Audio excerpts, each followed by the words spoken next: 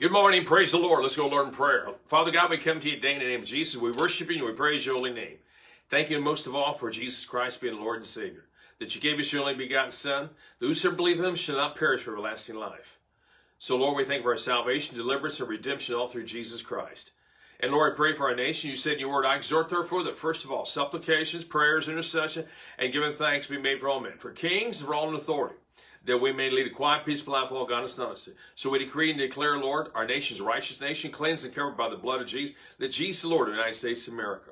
Thank you, Lord, we're having a mighty revival right now. We decree and declare in Jesus' name, people, every day, more people come to Jesus. And Lord, we pray for all the nations of the world, that every nation has the gospel preached as a witness, then it should come. We thank you, Lord, you raise up laborers to preach the gospel to every person, that each person has the opportunity to receive Jesus before they leave this earth. And Lord, I pray for all those missionaries out there that's preaching Jesus Christ, Lord. Thank you, Lord, for meeting all their needs in abundance, protecting them, Lord. We give you all the praise and glory. We thank you, Lord, for the body of Christ is going forth in the name of Lord Jesus Christ, ruling and reigning in Christ. And Father God, I thank you for anointing me today, that we will say and do what you have me say and do. Thank you, Lord, for giving me out of the Holy Ghost. And I pray for all those, Lord, as we hear your word, and hear from the Holy Ghost, we'll go forth and become doers of your word, led by Spirit in Jesus' name. Amen. Praise God. All right, let's open our Bibles over here to the book of Isaiah, please. We'll go here to Isaiah chapter 53 and read some divine healing scriptures. Now, the scripture says here in Isaiah 53, verse 4 and 5, surely borne our griefs, that's also the word sickness, and carried our sorrows, pains, that is. Yet we did esteem him stricken, smitten of God, and afflicted. But he was wounded for our transgressions, bruised for our iniquities. The chastisement our peace upon him, and with his stripes we are healed. Now this is what Jesus did for us when he came to this earth. He was crucified, and the curse that was on mankind because of sin was placed upon Jesus. So not only Jesus took our sins and the punishment to sin, but he also took the curse that was on mankind that came through sin. And the Bible says in Galatians 3:13 that Christ hath, that means has, redeemed us the cursed law, being made a curse for us, written curse on the tree. So we need to always remind yourself, I'm redeemed from that. When it comes to pain, sickness, disease, or anything else, our first line of defense is not accept it. Stand against it in Jesus' name. And having no stand therefore. You know, we need to always encourage yourself in God's word. To remind yourself that this is what the word of God says. You know, while we're over here in the Old Testament, let's go here to Psalms, please, the 103rd Psalm. And notice what the psalmist said here. Of course, inspired by the Holy Spirit. Verse 1, bless the Lord, O my soul, and all those in me, bless his holy name. Bless the Lord, O my soul, and forget not all his benefits, who forgiveth all thy iniquities, who healeth all thy diseases, who redeemeth thy life's destruction, who crowneth thee love and kindness and tender mercy, who satisfy thy mouth with good things, so that thy youth is renewed like the eagles. Now, Psalm 107, the scripture says here in verse 20, he sent his word and healed them and delivered them their destructions. So we can see this has always been God's plan for mankind to have good health, if they're sick, to receive healing. Now let's go back over here to the book of Matthew now. Matthew's going to refer to what we read there in Isaiah 53. In Matthew chapter 8, now verse 16, 17 says, when even was come, they brought on him, Jesus, many was possessed with devils. And he cast out the spirits with his word and healed all that were sick. That it might be fulfilled which spoke by Isaiah the prophet, saying himself took our infirmities and bare our sicknesses. Now that we want to key on that last part, that Jesus himself took our infirmities, not theirs, not just those people that are there during the Gospels, but our. See, that's great that God said that in there. Now he said here that he was wounded for our transgressions, he was bruised for our iniquities, that chastised our peace upon him, and with his stripes we are healed in Isaiah. Then we have here in Matthew 8:17 that he took our infirmities and bare our sickness. Now let's jump here to the 1 Peter, please. In 1 Peter chapter 2, now the Holy Spirit through Peter puts our healing in the past tense, because by this time Jesus already came, paid the price, died, was resurrected, dead, and alive today. Thank God for that. Amen. So the scripture says here in verse 24 of 1 Peter chapter 2, who his own self bare our sins, his own body on the tree, that we being dead to sins should live unrighteous, by whose stripes you were healed.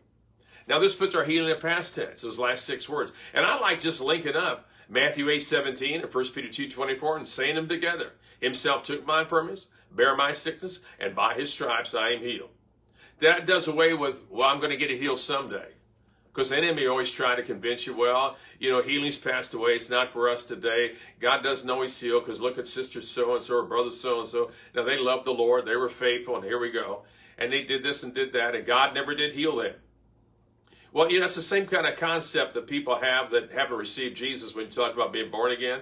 They'll bring up people, well, what about so-and-so? Now, they're not born again. They do a lot of good works. And there was, you know, look what they've done, humanity. See, it goes back into works enter in. No, Jesus gave us grace. And by the grace of God, we receive everything. It's not because we worked for it and earned it.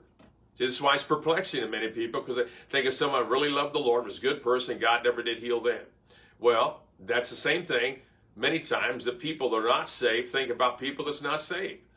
When you talked about receiving Jesus and supporting that you receive the Lord, become born again, become saved, well, what about those people? Now, they're good people. They'll bring up other religions, and what about them? Well, you know, everyone has to receive Jesus. The reason being is because Jesus is the only one who took our sins. No one else did that for us.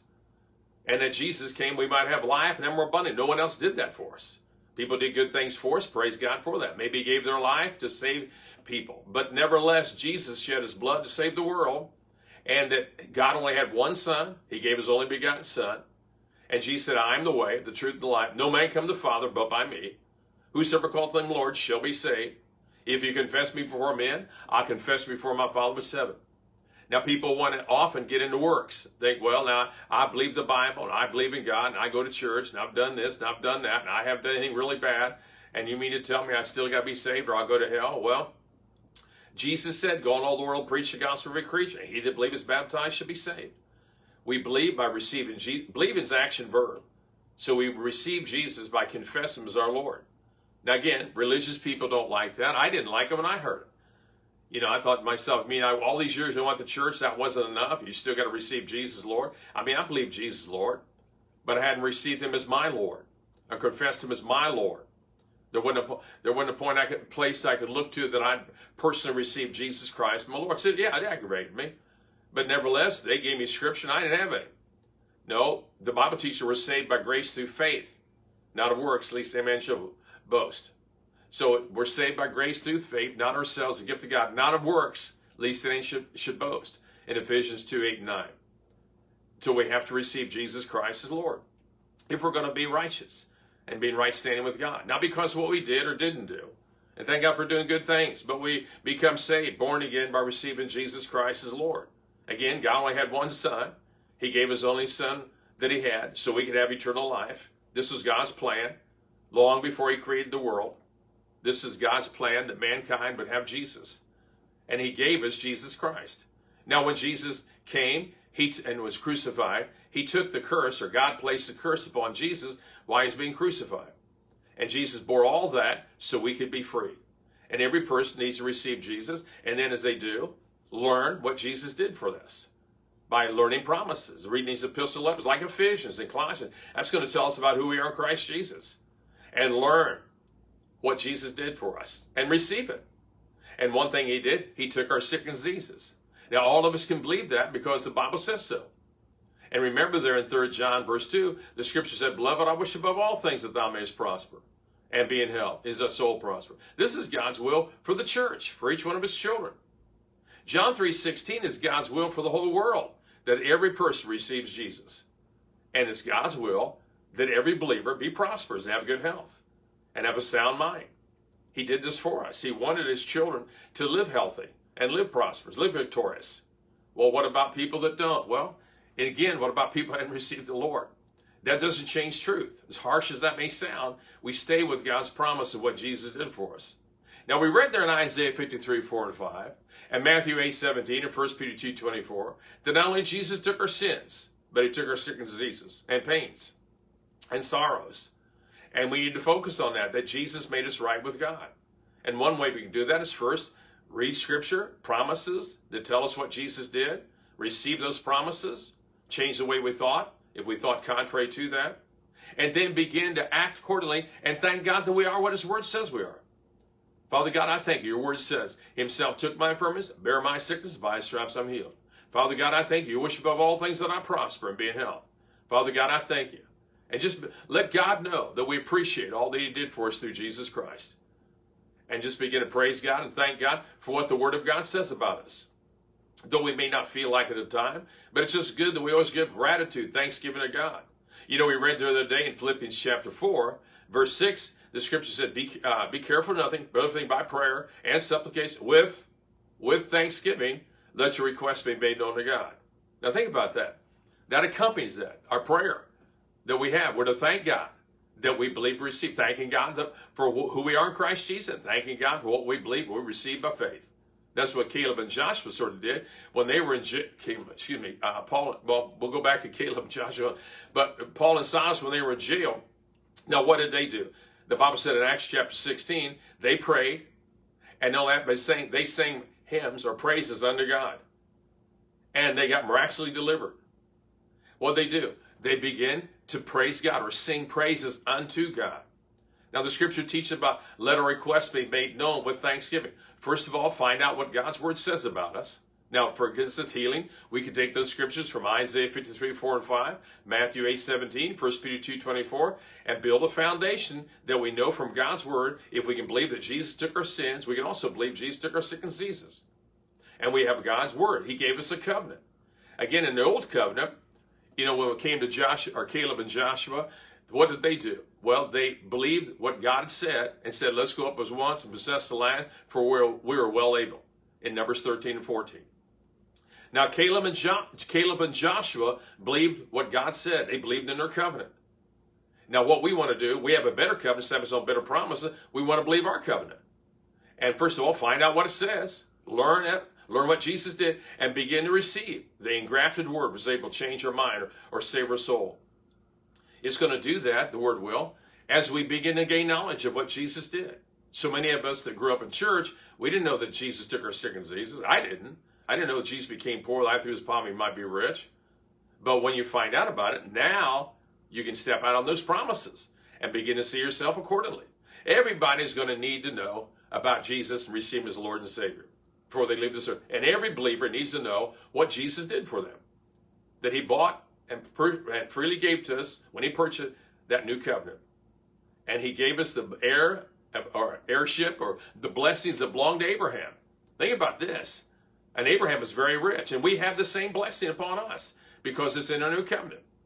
And we need to know that and acknowledge it and begin to praise God. And Father God, I thank you in Jesus' name that your word says, and begin to decree and declare what his word says. I believe your word, Lord. Just like Mary said, just before Jesus turned the water into wine, whatever he says to do, do it. Now think about this. And Jesus told those guys, go fill the pots to the brim. And they filled them to the brim. Go fill the pots, and they filled them to the brim and brought them back. And Jesus said, now go pour the governor of the feast. Now think about this. This is in John chapter 2.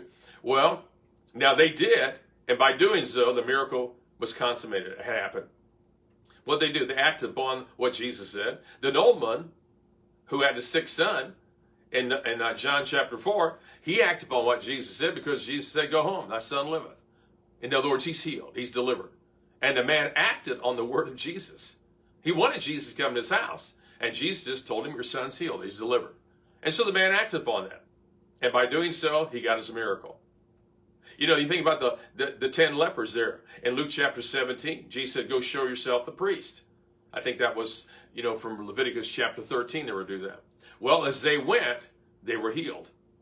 And one of them saw that and came back and gave glory to God for his healing. And he was made whole. Now we can see here that acting on God's word is so important. And thanking God is so important.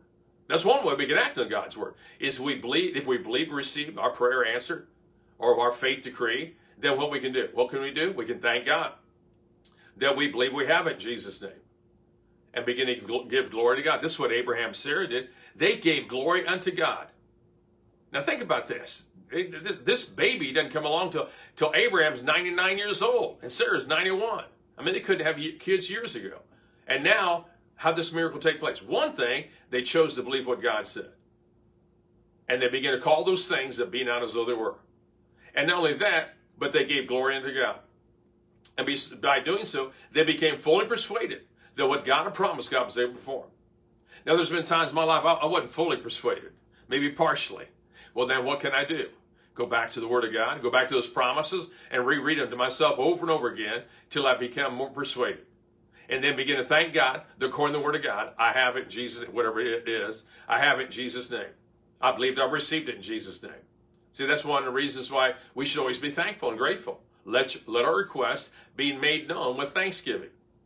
Now, it's easy to lose your thanksgiving, by become more worldly conscious of what's going on in the world, and the news, and everything else. Then you get depressed and angry and upset. I don't know about you. I don't want to get into that stuff. But the point is, what we want to do is stay grateful, stay thankful. And of course, we can pray and intercede for others in the world and our nation, everything, and we should. But we're going to be much more effective if we stay in gratitude, giving thanksgiving to God, being grateful, looking for our blessings and thanking God for them. Thanking God we're delivered or redeemed because the Word of God says. And just every day, read that 91st Psalm and pray it over your family, loved ones, your church, ministry, your congregation, everyone that you're involved with. You can put their names there and begin to decree and declare that they're protected. And we all should do that. Thank God we have the 91st Psalm that's in our covenant, divine protection. That God promised it, that we wouldn't even stub our toe. Think about this. This is miraculous. How's that keep from happening? Well, he'll give his angels charge of keep us in all our ways, lest thou dash your foot against a stone. So their help, the angels, the God's angels, are sent to help protect us. And the Bible says in Psalm 103, verse 20, angels hearken to the voice of the Word of God. So not only when we speak God's Word, the demons have to leave, like we read there in Matthew chapter 8, verse 16, that Jesus did. But not only that, but angels come and minister to us. Now, I may have never saw an angel, but nevertheless, they encamp around about us. And thank God for that. That's one of the ways that God protects us, is by using angelic host. And again, they hearken, according to the Word of God, they hearken to the Word of God. They're God's messengers that help us in our life as we go through this life. And we need to always remind ourselves, I've got divine protection. Father God, I thank in Jesus' name that your Word says. And begin to decree and declare Scripture like the 91st Psalm. Jesus promised he'd never leave us nor forsake us. And we build our life on that. We begin to thank God and praise God that he promised he'd never leave us nor forsake us, so then he's with us. And begin to know from God's Word that God said he'd never leave us. He's always with us. That he's perfecting that which concerneth us. And we can believe God that this, whatever we're involved in, turns around for our good. By expecting God to do something. He promised he would. He said he'd meet all of our needs. Remember in Philippians chapter 4, verse 19? He said we can do all things through Christ in Philippians chapter 4, verse 13. And that's how we need to talk and act. And know that the Bible says, let the weak say I'm strong.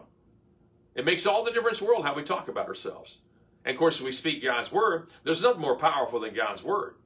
And our body will respond to the Word of God. Our life will respond to the Word of God and line up with the Word of God as we just hold fast to our profession of faith. And by decreeing and declaring who we are in Christ Jesus, that we're the righteousness of God in Christ, that we're a new creature in Christ Jesus, that himself took my infirmities and bare my sickness, and by the stripes of Jesus I'm healed. And Father God, I just want to praise you and I thank you, Lord, for that in the name of Jesus. And by boldly decreeing and declaring, this is what God's Word says. And I'm going to stand fast on it in the name of Jesus. And begin to praise God and thank God. According to the Word of God, Lord, I believe I've got this, whatever this is, Maybe the money you're claiming or whatever. Father God, I prayed, I claimed it in Jesus' name, I believed I received it, and I want to thank you, Lord, for it in Jesus' name. And by doing so, we keep our faith active. See, well, how can I release my faith? Well, by speaking the problems and using God's Word, the name of Jesus. Praying the prayer of faith, believing I received whatever I'm believing in God for. That's another way to release our faith. And then what can I do? After that, well, I can continually thank God and praise God that I have what his Word says I have. I prayed, I believed, I received it in Jesus' name. Father God, you said, therefore I say to you, what things you desire when you pray, believe you received me, you shall have them. I prayed, Lord, and I believed I received it in Jesus' name. And by giving praise to God and thanking God, that's how we keep ourselves active in faith. And it always reminds yourself, this is what God said he did for us and what belongs to me. He says, I have the mind of Christ. Father God, I want to thank you, I have the mind of Christ. And then not say anything negative about your mind or about your life or about your body or about your finances. And we won't, if we keep praising God, we can say in that positive attitude that we believe we receive, we believe we have what God's Word says we have. There'll be challenges. The enemy's always going to challenge people. But nevertheless, we've got the victory because Jesus got it for us. We're more than conquerors. And promises remind us of that. Hallelujah for this promises that we're more than conquerors. In Romans chapter 8, verse 32 and in verse 37, think about this. All these promises of God, if God didn't withhold his son, he didn't. He won't withhold anything else in Romans 8:32. And we're more than conquerors in Romans chapter 8, verse 37. The greater one indwells you and I as believers in 1 John 4:4. Yeah, that's what the Bible says about us. And that's what we need to decree and declare. And just see ourselves ruling and reigning in this life as kings and priests in Christ Jesus. And we're ambassadors.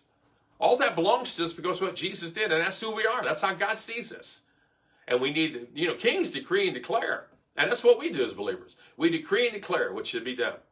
I mean, you can talk about everything you hear on the news, or you can speak to it and begin to praise God and thank God that God's perfecting that which concerneth you or us or your nation, whatever you believe in God for.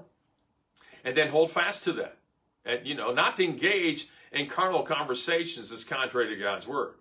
You'll be tempted to do that, especially when people start talking about stuff, You want to be able to say what you saw and what you know, Now, just stay with the word. Begin to thank God.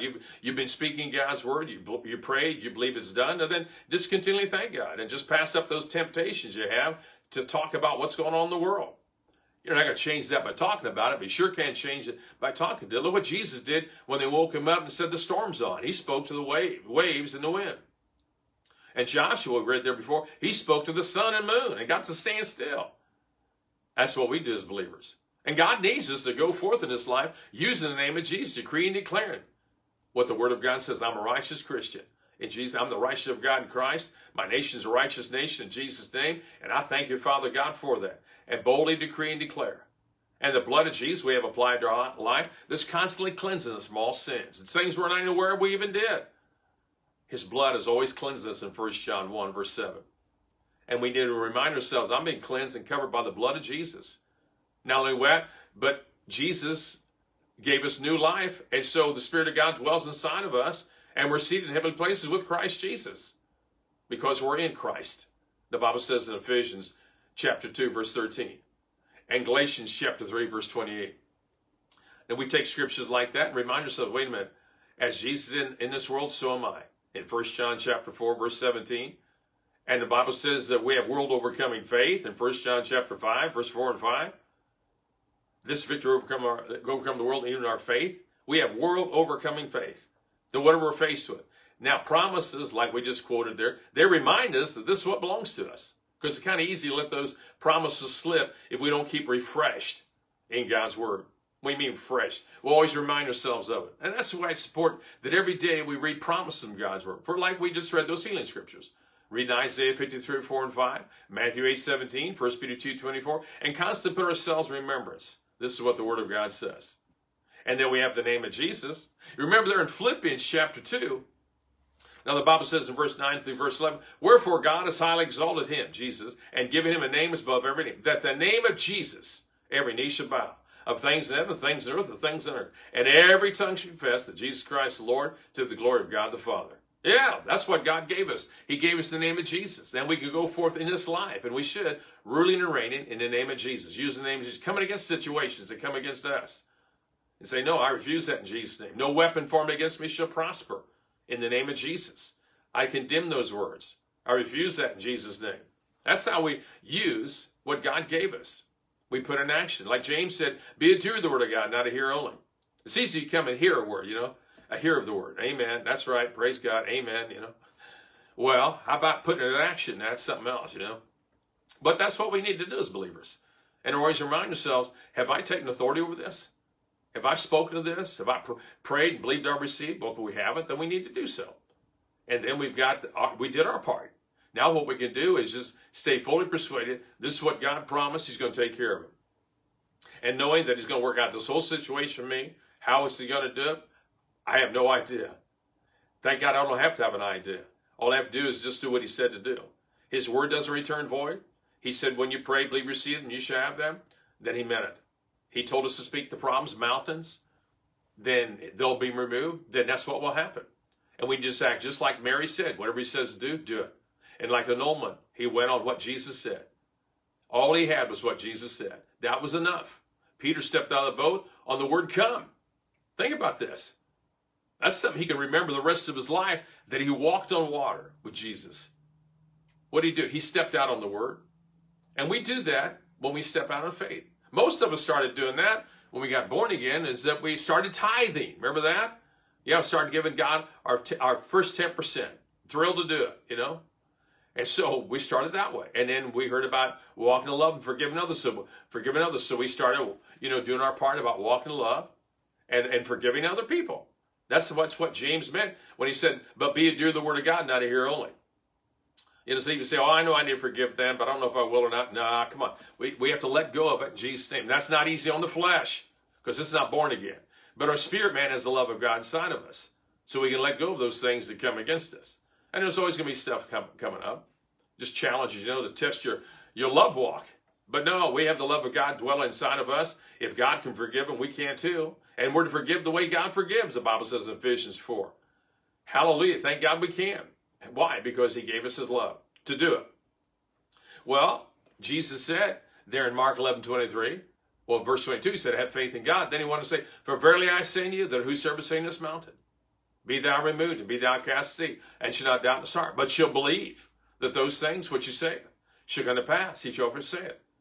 See, mountains are problems. The problem was in Mark chapter 4 was that storm that was raging against those disciples when Jesus' empire ship was sleeping on a pillow. And Jesus arose after they woke him, and he spoke to the wind and waves, and they obeyed him. And then sort of scolded them because they didn't do this. No, see, God gave us authority over this earth.